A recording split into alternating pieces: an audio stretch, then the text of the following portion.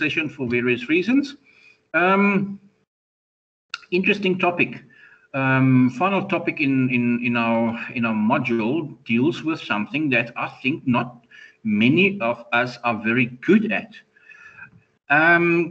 Any indication,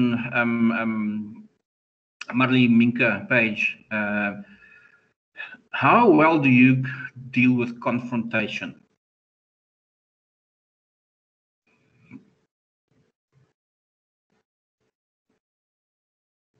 Well, sir, I avoid it as far as possible.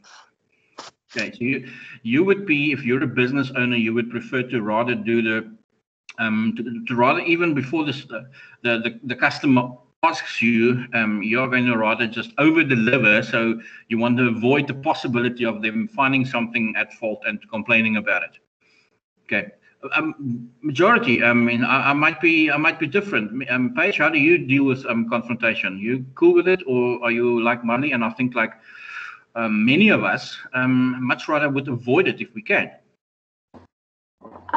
So I either get incredibly defensive and angry, or I cry and like hide. Either which way, yes. Unfortunately, the problem's not going to disappear, and I think that's a common mistake that many of us make. Is that we because we would prefer to rather avoid it, and I think we become very defensive. Yes, Paige, if especially if the claims are not legit. I, on the other hand, have said to often when I was lecturing at varsity in Stellenbosch, and I coached a bit of cricket as well, and very often the immediate sort of reaction from somebody who knows that they have done something wrong, but is very expressive about the opposite, is actually because they go into the defensive mode, which is the defensive mode of attacking and no, I didn't say that, whatever. So that's usually, to me, that's almost very often it's an indication that the opposite is true. If I ask somebody that you do that, and they immediately very aggressively, no, of course I did it. I mean, I did it last week. Didn't you get it? That sort of makes me doubt if it actually. But somebody who says, no, I did it. I saw that, and I did it immediately. So it's again the tone of voice in which we react that makes sort of typical human first reaction to confrontation is to defend, and often with that defensive approach, we try and place the blame on somebody else. I can remember that's it's human nature, people. It's human nature. I can remember I was in primary school. We were in Clarksthorpe in the northwest. Not too many kids in the area that there were, I think there were about 10 houses in the street. It was a very new development, and however, the majority of those who were there were of the same age as me, and some of us have stayed friends till now, believe it or not. But we were always in trouble because it was before television, and we were creative, and obviously very often in trouble because you just you're a young child. You experiment, you try things. Sometimes you hurt yourself, sometimes you hurt other people. And I can remember the last time my dad gave me a good hiding was because I denied that I did it and blamed somebody else. And he said to me, when the truth came out, he said to me, you know what, you're going to get another hiding, because, I mean, it's worse than blaming somebody else and not standing up and taking your punishment and admitting that you've made a mistake. But I think that is that's the nature of that's human nature. It's also sort of part of what Chapter 14 is about, because we know our main objective, if we've forgotten about it, our main objective as service providers, and regardless if you're providing a service or if you're selling a product, what do we want to do? What do we want to achieve? We want to satisfy our customers' needs. I'm not going to buy something if I don't need it. If, however, I have a need and my need is not satisfied, that results in me being dissatisfied because the problem hasn't gone away. So although our intention is always to satisfy the customer's need, and through the service delivery process, do it in such a manner, high quality, that our customers are so happy with us that they eventually become loyal customers. We've dealt with this throughout the course from the first chapter. But however, everything is not always sunshine and beautiful roses. Life is not, reality is much different to this, because we know that we are going to get complaints. We are going to get customers who are not satisfied. There are many reasons for their dissatisfaction. We'll unbundle that in this chapter. And very often it could be because the expectations were just too high. What they were expecting was not what we could ever deliver, regardless how high the quality of service is that we offer. So it's very often it is an unrealistic expectation on the customer side, but that's not necessarily always the case. Very often, because of the involvement of the human element, our employees, us ourselves as service providers, we made mistakes. I can remember at least 2 mistakes I've made this morning already. One I've resolved, the other one I can only attend to after this class when I have off period. It happens. Did I mean to make the mistake? No. It's when you actually when these mistakes become deliberate that we find it difficult to resolve them. However, the bottom line is, in this particular chapter, headed as a service recovery, it is to expose ourselves to different ways in how we can resolve confrontation, conflict, and mistakes that we've made that resulted in customers complaining about the service that we offered. And unfortunately, yes, and I've learned it very early on in my life. I mean, if we do not attend to it immediately, it's not going to go away. It can actually just escalate and become much worse if it's not dealt with correctly. So part of what we'll do today is just a general discussion in why people complain, and sometimes why customers, even if they did not receive the service that they want, do not complain. Is some people just in that nature of, you know what, I'm not a complaining type? Because I mean, it's much easier to complain than it is to actually compliment somebody. That I found as well. We'll see even later on during the slideshow today that actually supports that opinion. Right. Let's start off with before we actually start with the formal procedures. Any of you, or each of you, give me an example where you have been in a conflict with a service provider or somebody that you bought a product from that didn't work or that you were unhappy with recently. I just want to use that and start and then we build on that process before we continue with a formal structure of the curriculum. Anybody who wants to go first? You used a particular service. It could be your hairdresser. You could have gone to the doctor. It could be a holiday you were in. It could be airline. It could be a Vodacom. It could be any situation where you, or a product that you bought that that you were unhappy with and that you complained about, or if something happened that you were not very satisfied with, but you did not complain, let's unbundle that and try and find out why you didn't complain. And then also, if you did complain, how, what was the procedure you followed, and what was the result? Were your complaint dealt with, or are you still busy with that battle? Anybody who goes first? Who wants to go first?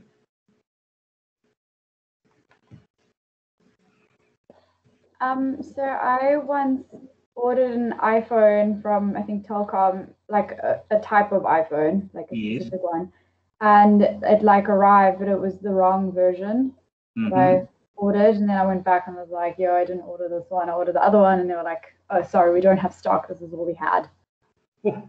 And then I kind of just left it because I didn't feel like that negativity in my life.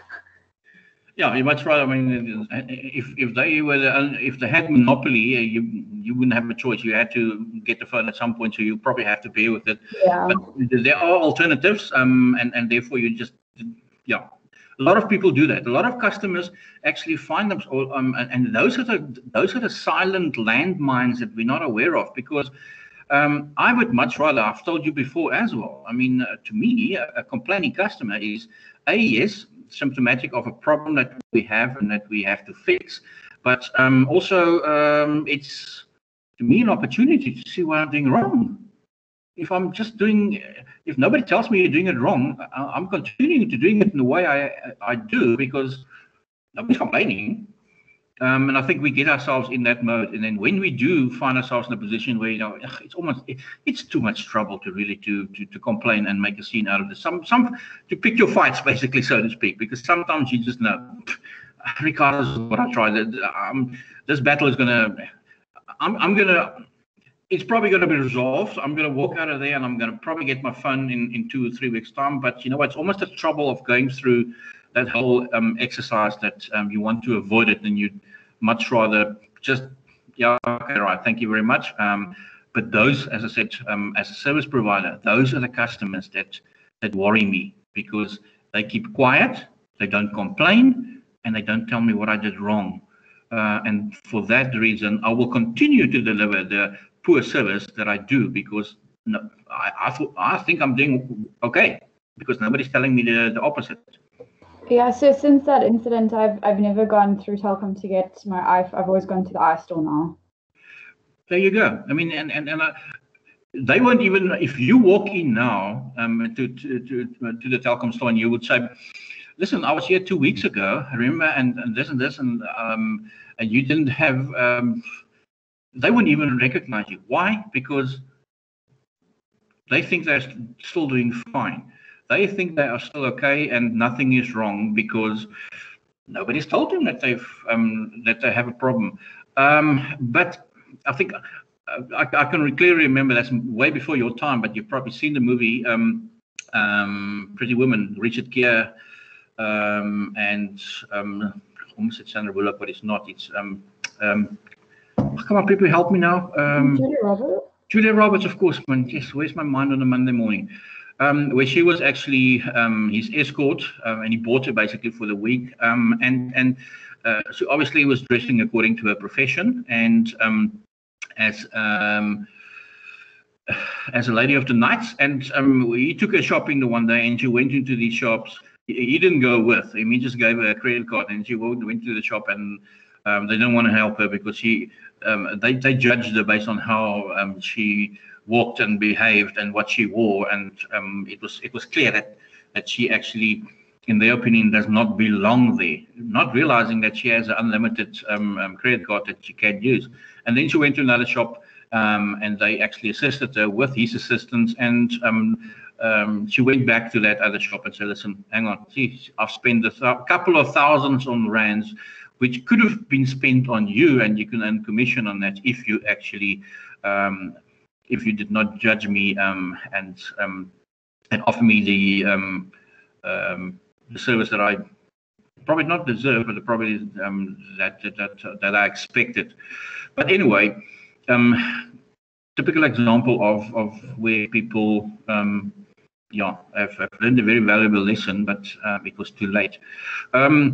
People, this chapter, as I said, deals with how we as service providers react to complaints, because we know and we've determined thus far already this morning that we don't take kindly to that. We don't like change. We prefer to avoid confrontation. But then you are going to get people who will find a way and will find a reason to complain. You always have them too. And dealing with them correctly can either and how you deal with them is going to affect your business directly, your future business. But we'll have a look at that during our formal structures today. If a business have the correct philosophy towards their customers, the service provider have the correct philosophy towards your customers, it would be a customer-centered philosophy where we are trying not just to satisfy the customer's need, but we also try and make their whole experience as pleasurable as possible. Then, and we're doing that for only one reason, not to make another sale, not so we can have greater profit. Yes, those are the benefits of it, but because it's the right thing to do. Because if I was the consumer, if I was on the other end of this particular scenario, the person receiving the service, how would I be preferred to be treated? And that, I think, is what we sometimes lack, and that's why we create opportunities that we have to that leads to complaints and that we have to then address. So again, if you know that you're not good in dealing with complaints, because it brings a negativity to the room, and you don't thrive on it. Very few of us thrive on negativity. We'd much rather prefer to be rewarded than reprimanded. Is that we tend to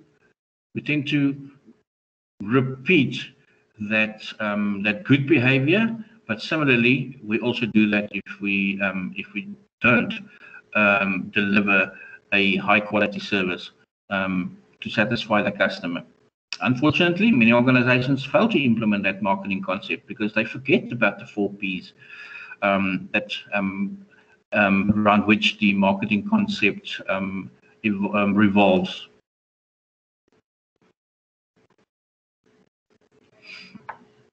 Right. And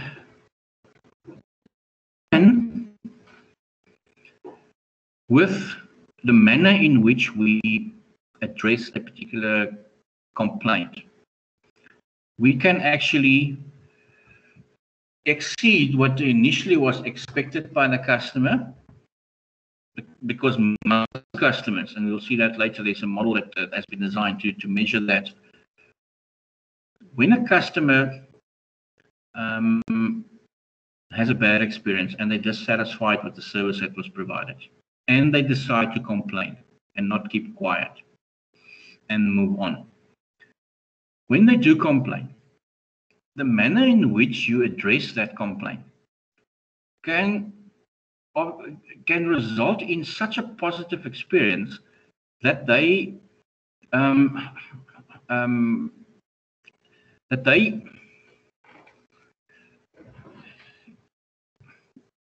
it results in such a positive experience that they completely, it takes them by surprise, but it exceeds even the initial expectation of what is probably going to, what is probably part of the service that they've obtained. It can have the negative. It often, if it's treated incorrectly, if the complaint is dealt with incorrectly, it has a snowball effect, a negative snowball effect, where it just becomes worse. But it can actually have the opposite effect as well. Remember, a snowball is round. It rolls up.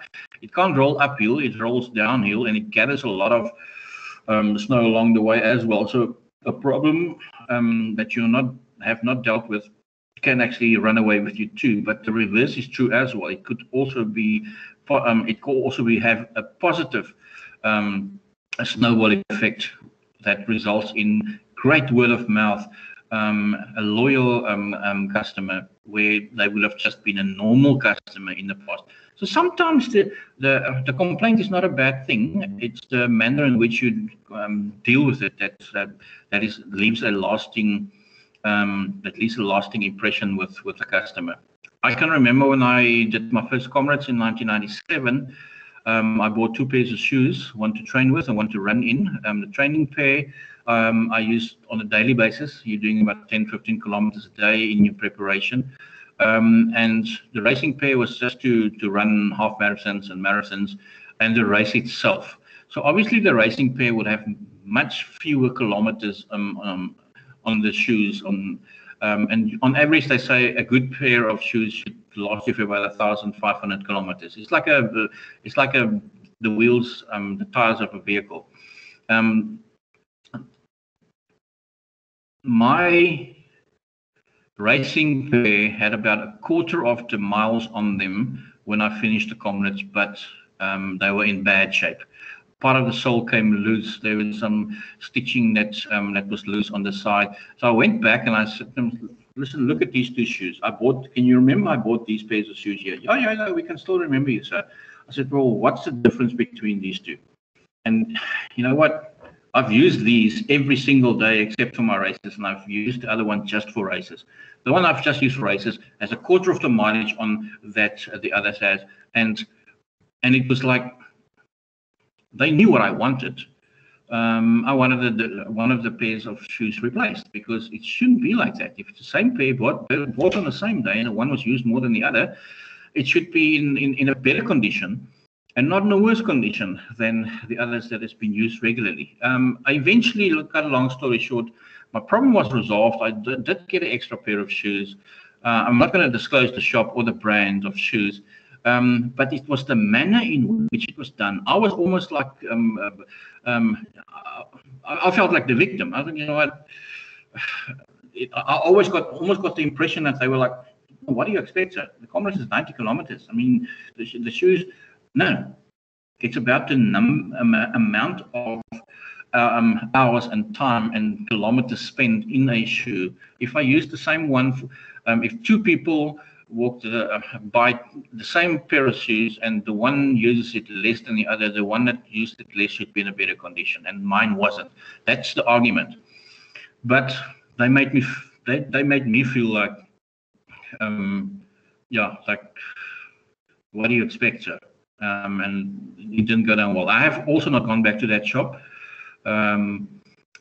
or have I continued to support that particular brand of shoe. And it's sad because there was nothing wrong with the shoe. I quite enjoyed the shoe. It was actually one of the better shoes that I've ever had. But can you see the snowball effect that the bad handling of my complaint resulted in me not just not supporting that supplier anymore, but also not supporting a particular product. And that's not the only brand that they stock. So it's sometimes, yeah, it sometimes can have a much worse effect. But again, the opposite is also true. It can have an amazing effect on the customer if it's dealt with correctly. Not all our customers who are unhappy, as we have established thus far, do actually complain.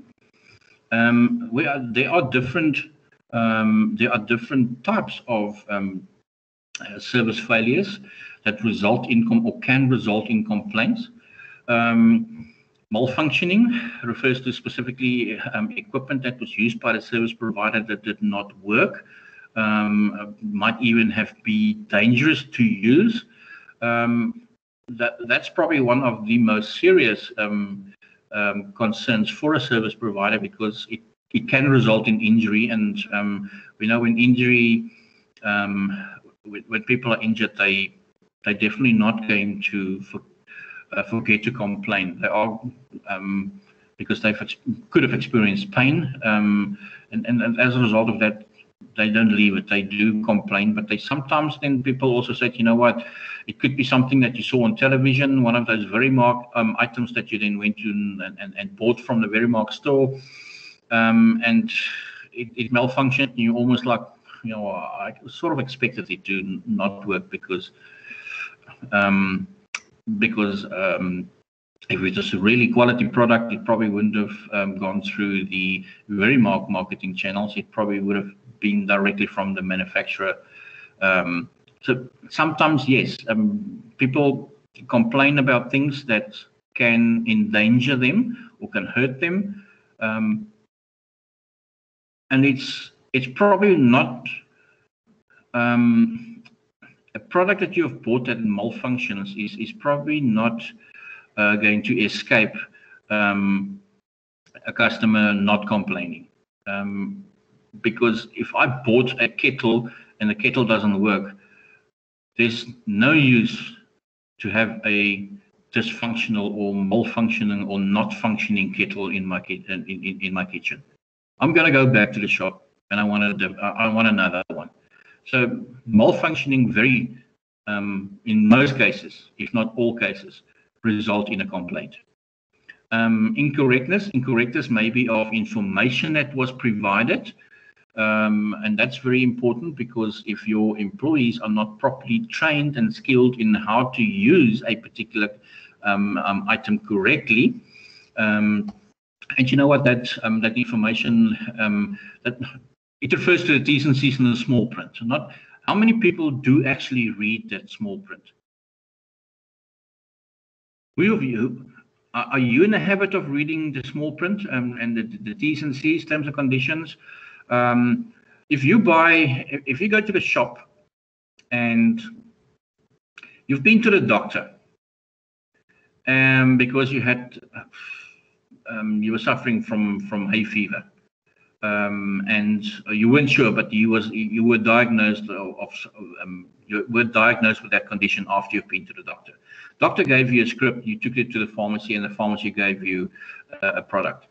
It's often in a box. If it's a nasal spray or something, how many of us do read that pamphlet that comes inside? That says the contraindications you can experience if you use this. It can lead to drowsiness and stuff like that. If it's not on the outside of the box, how many of you actually read the outside of the box? I do, sir. But only the outside. Only the outside, exactly. But they can't publish everything on the outside. That's why they have the little pamphlet inside. And that's the little pamphlet inside actually tells you more. That's the scary stuff is on that small little pamphlet inside the box. And I think we do that because it's almost too much trouble. And we do that because, you know what? The doctor studied for 7-8 years. I trust him because he's a professional. I trust the pharmacist that he's a professional. You know what?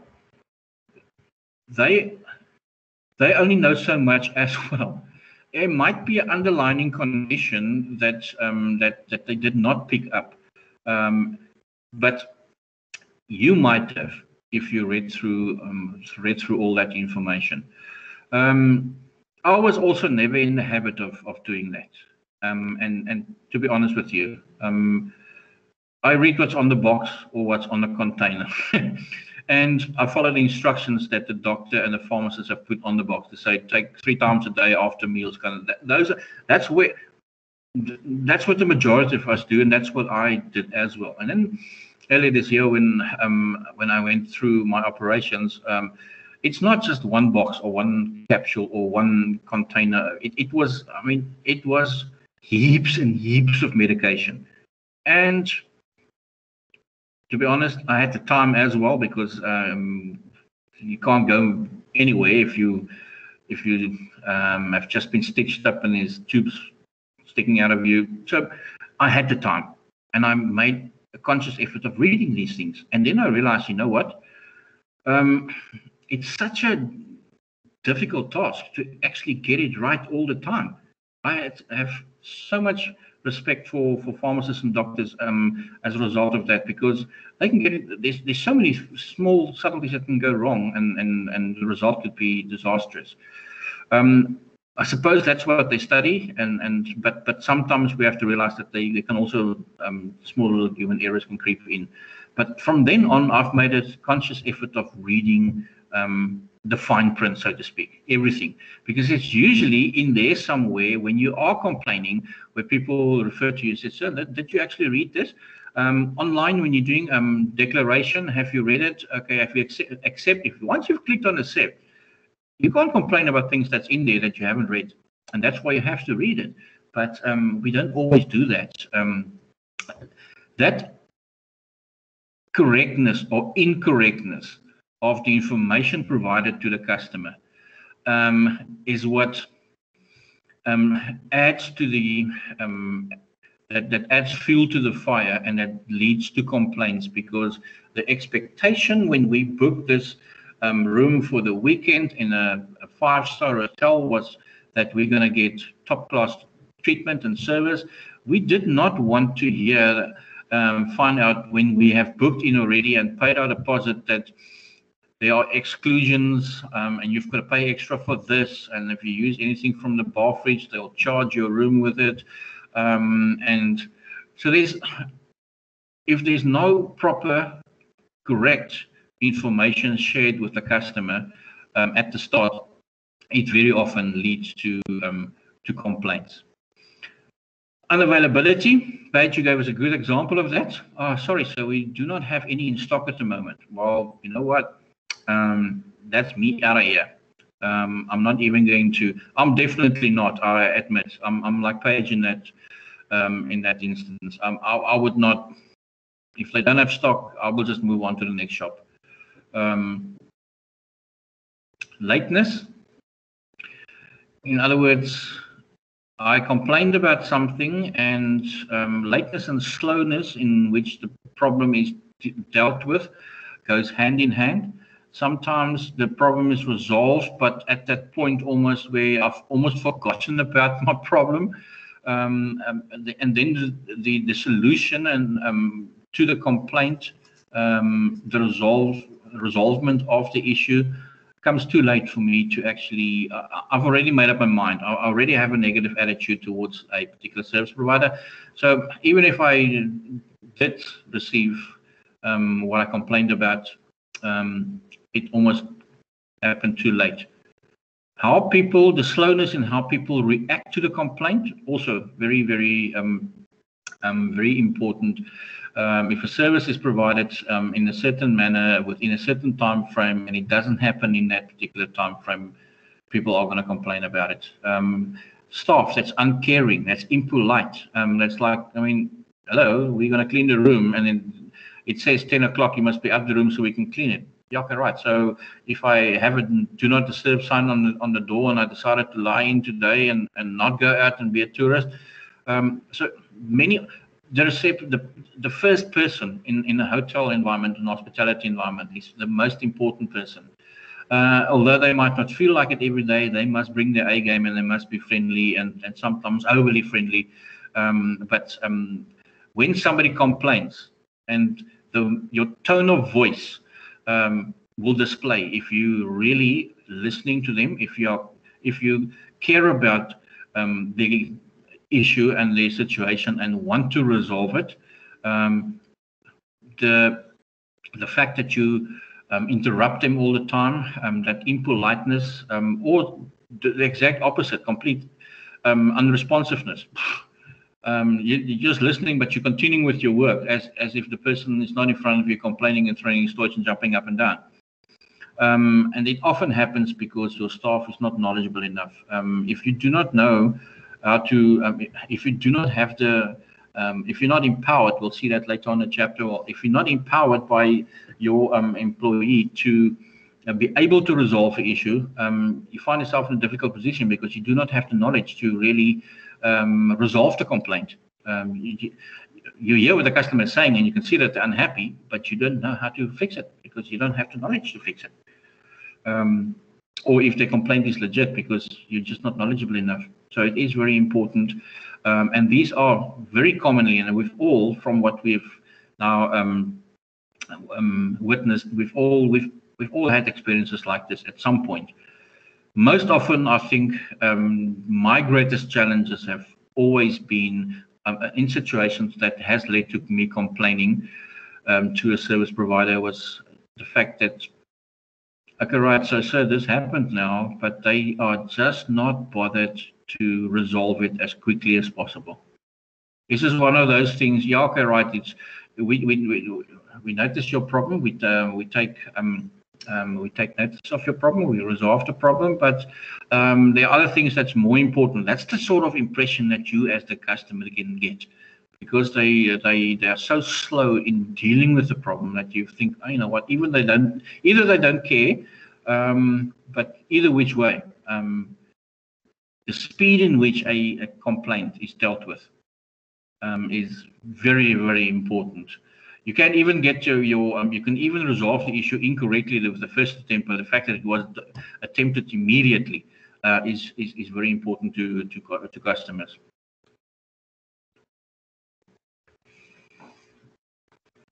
Right. How we deal with complaints should be part of any service organization's quality management strategy. There are ways to deal with it. The effective service recovery leads to enhanced perceptions of the quality of the product. Even if the product involved it was not delivered to the satisfaction of the customer, the fact that the quality in which we deal with the complaint again then enhances the fact that, you know what, this is a quality product, or it is a quality service. This was just a hiccup. It's not going to happen again. But the competence of the organization to resolve the issue is very often what leads to how the quality is perceived by the customer. If they expect their complaint not to be taken seriously and resolved, it's definitely going to impact on their perception of the quality, not just of the service, but or the aspect or issue that they are complaining about, but with the entire service provider in any other services that they offer that you have not used yet. So it spills off into your perception on the company as a whole.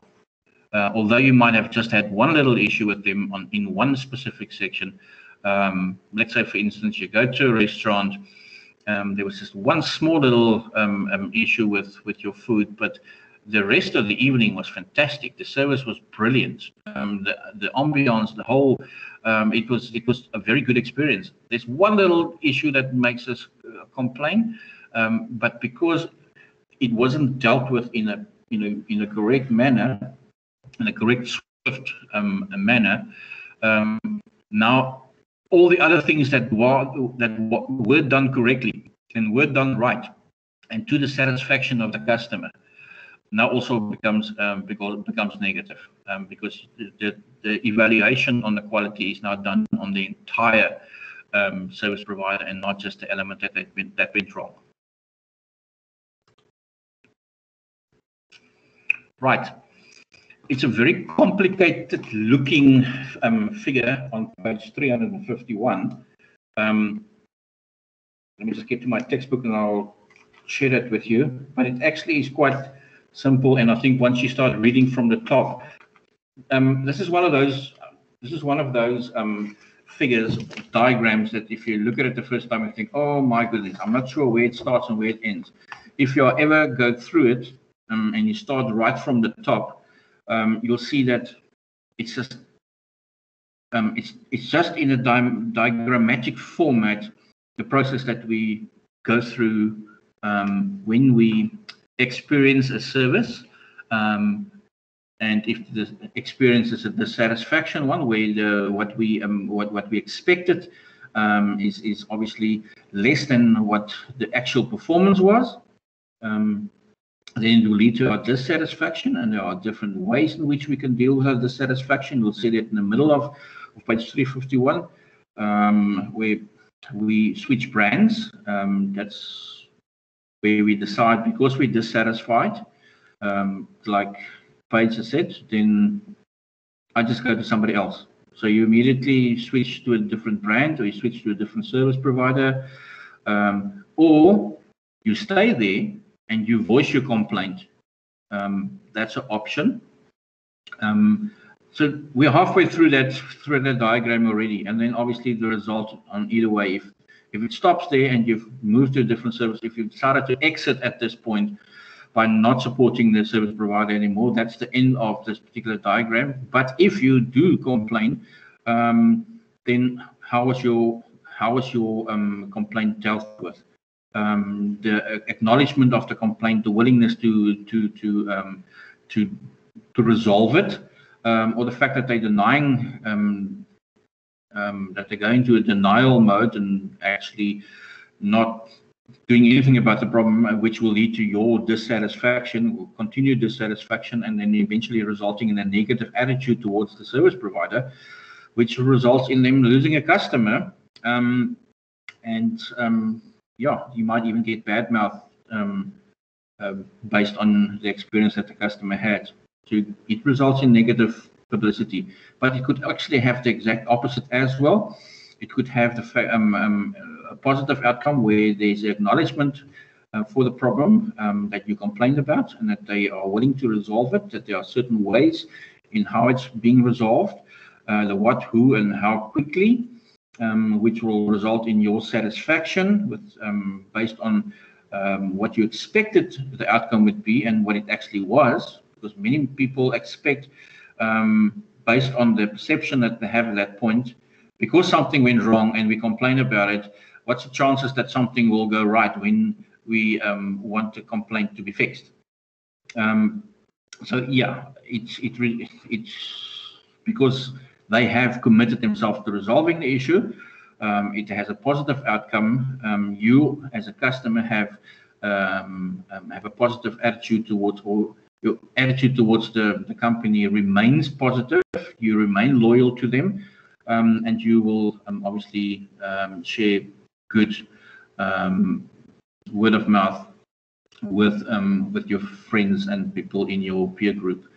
So basically, if you look at the figure, which seems extremely complicated at first glance, if you just follow the blocks that are in darker colored, you'll see that those are the ones that lead you towards a positive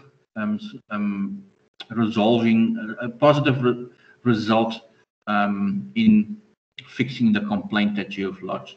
Where if it's dealt with incorrectly, we go with the white blocks, and that results in you being negative and leaving that service provider, or and even bad mouthing them and resulting in negative publicity for them. Right, so it's not that complicated, that figure. It actually is a nice exercise to go through, but this is the process that you go through as a customer when complaints happen. When a customer complains about poor service, the service provider can deny any wrongdoing and ignore the customer. Yes, we know that. It's a possibility. The alternative is to actually acknowledge the service failure and decide on the following. What should we do to resolve it? Who should execute the process? Who should actually address the problem? How quickly should it be done? Those are the three things that a customer wants to know. Who's going to help me? What are you going to do? How quickly is it going to happen? Can any of you relate to this? Have you had a complaint that you thought, oh my word, it's almost, I'm reluctant to complain because I'm pretty sure it's going to result in nothing. Anybody of you had such an experience and then exactly blown out the water? It was the opposite experience?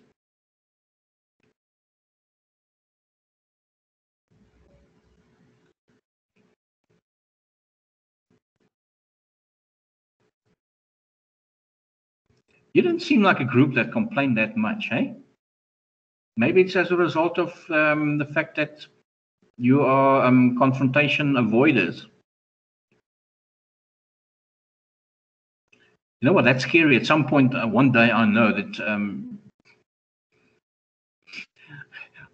one of you might snap, and yeah.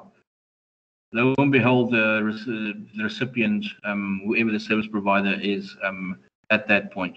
We sometimes it's sometimes good to get rid of our negativity as well. If something negative has happened, you know what, for us to convert that into a positive experience, we must take charge of it. And one of a starting point is to get it off our chests and say, you know what, this was not on. I'm not happy. Without being demanding. I think that's the one thing. Most customers also become too demanding and in demanding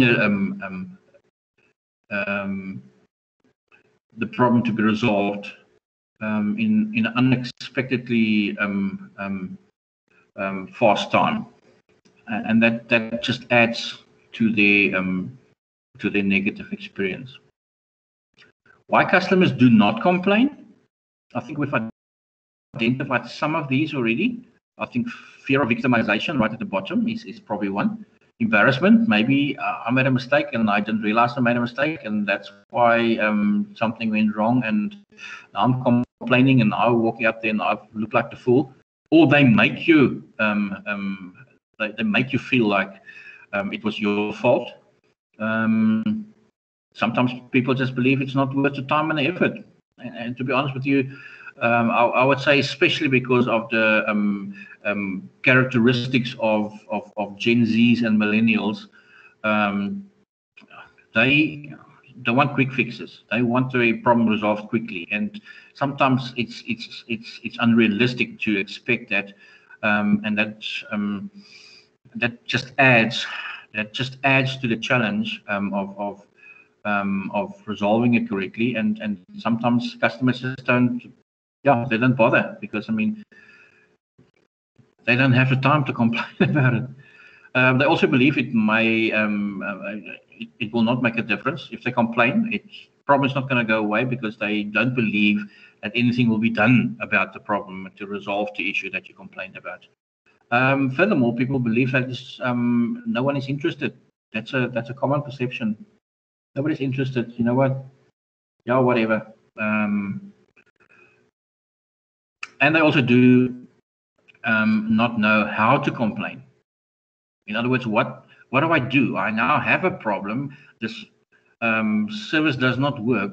What's the procedure? What's the steps I have to follow?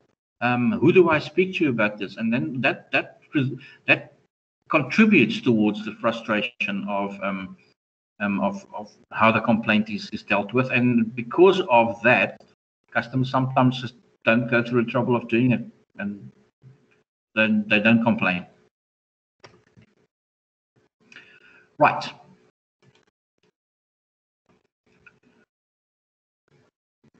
The nature of service recovery. Service recovery, remember, is how we deal with complaints. Service recovery can be defined, if we have to now put it into specific words, the thought out, planned process for returning aggrieved customers to a state of satisfaction with the organization after a service or product has failed to live up to the expectations. It's quite simple. You use the service, something went wrong, customer complains. Service recovery refers to the process that now happens where you are going to convert that negative experience into a positive one, so the customer walks out of there and the problem has been resolved to their satisfaction.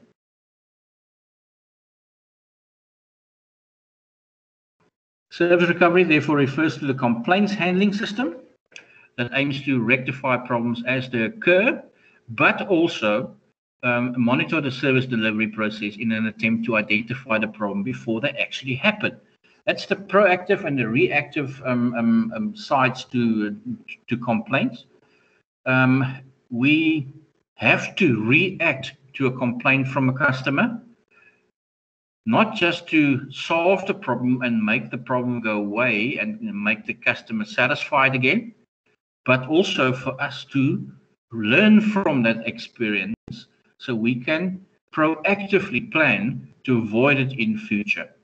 That's the two sides of complaints. And at this point, I'm going to, my apologies, sneeze. Everybody still good? Anything that you still have to complain, want to complain, can complain about today?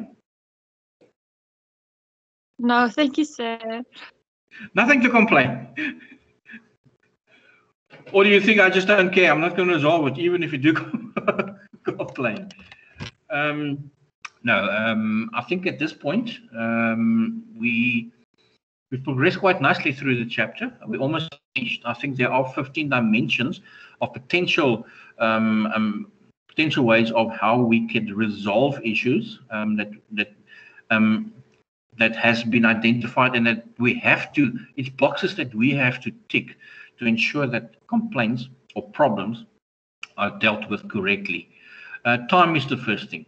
People want it fixed quickly. People also, the level of atonement. In other words, to what extent are you prepared to go to solve their problem? Is it, you know what, sir, it's fine. These things happen. Yeah, and they replace the product that you have complained about. Or, you know what, sir, I know that there was a hair in your soup, so you don't have to pay for your meal tonight. That is a level of, that's the expected level of atonement. There can be, there are additional levels where they would say, you know what, sir, don't pay for the meal tonight. I mean, I'm very sorry. This is not something that happens regularly. But you know what? Not just are you not going to pay for tonight's meal. Here's a voucher for your next visit. You don't have to pay. The next visit is for free. So that is a higher level of atonement. So the level of atonement is the manner in which what level you are prepared to resolve the problem. Apology, that's expected. People want an apology. That's the first thing that they want to know. So, you know what? I'm sorry to hear that, sir. My sincerest apologies. How can we fix your problem? And then they want a fair fix. They want to make sure that they walk out of there and think that, you know what? I'm not worse off. Sometimes I might be better off, but at least my problem has been resolved, and whatever I complained about has been dealt with to my satisfaction. They want it just to be fair. The way in which you communicate, your communication style, very, very important. Are you aggressive? Are you caring? Are you emphatic? Like have you showed the empathy that's necessary? Because when people complain, we have to sometimes put ourselves in the customer's shoes. They sometimes feel so aggrieved and so unhappy, but they also not comfortable in complaining. And therefore, it sometimes took a lot of effort for them to reach that point where they say, you know what, I'm actually going to complain. I usually don't do this, but in this case, I actually am. You have to then show that empathy, that they must feel that, wow, these people must be in the business of dealing with complaints, because the way in which they listened to my problem and were very emphatic towards my situation, and it was clear that they wanted to help me. Accept responsibility. Okay, in other words, okay, right, we apologized. Something went wrong. It shouldn't happen. It shouldn't have happened. And this is how we're going to resolve it. We will take full responsibility, and we are going to offer you a couple of options on how we can resolve it.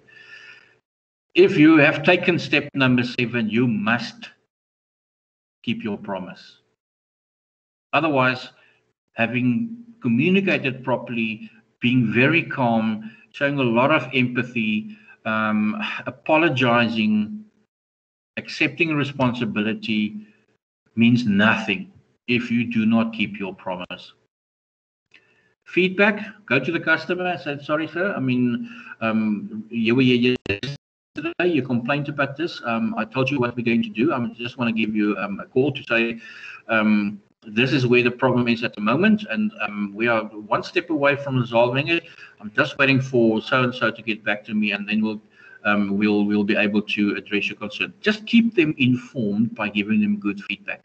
The perception of the commitment to service quality, it comes from the customer. In other words, do the customer expect that their problem is going to be resolved or not? What do they perceive? Do they think it's going to be resolved? Do they think, you know what, I'm complaining, but I know nothing is really going to happen? All those aspects that we've listed on the previous page. the empowerment of the people working with the issue. Are the people that you are complaining with in a position of authority that allows them, or that gives them the authority to resolve the problem, or are they just going to refer it to somebody else? Except or how accessible were the person and how approachable were they when, and it's like you work in the complaints department, and then you always, when somebody comes in to complain, you run away because you don't want to deal with it. So you've got to be approachable, and very often, and I'm in a habit of, if I see somebody sitting somewhere unattended, regardless if I ask, have you been served? Is there any problem? Is there anything that we can help you with? I might even not, I do that as a habit, not even representing a particular company. The tangibles, in other words, the thing that you complained about, the product that was wrong, is there a physical solution? Have the product been replaced? Are you getting your voucher for a free meal or an extra day stay at the hotel, whatever? What the staff's attitude was towards, oh, geez, no, it's I'm very sorry to hear about your nonsense, but hey, life happens. If you have that attitude, so the attitude of the people dealing with the complaint is very important. And I'm pretty sure if you deal with complaints on a regular basis, because that's your responsibility and job at a company, you sometimes get to that point of saturation where I just cannot handle another complaint. Unfortunately, that's part of that particular role that you play in a business, and you'll have to deal with it, because that person's complaint for him or for her is as important as the previous person, and that whatever the next person's complaint would be. Everything must be addressed individually based on that particular scenario. And explaining to people what the process is that will follow and how we are going to resolve it. If people have clarity about how the problem is going to be tackled, already it puts them in a more acceptable mood of, okay, these people have listened to me. Again, explanation helps nothing if you do not number 8. If you do not keep your promise, none of these matter.